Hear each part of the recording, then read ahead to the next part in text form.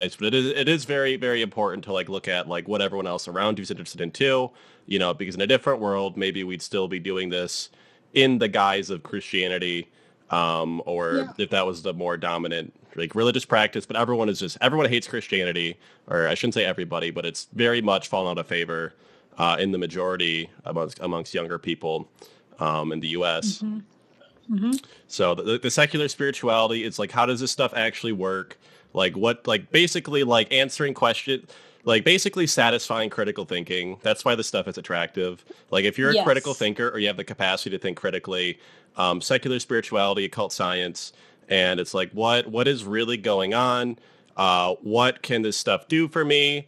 How can it help me? How can it like improve my life? Can it not do those things? And I probably don't care.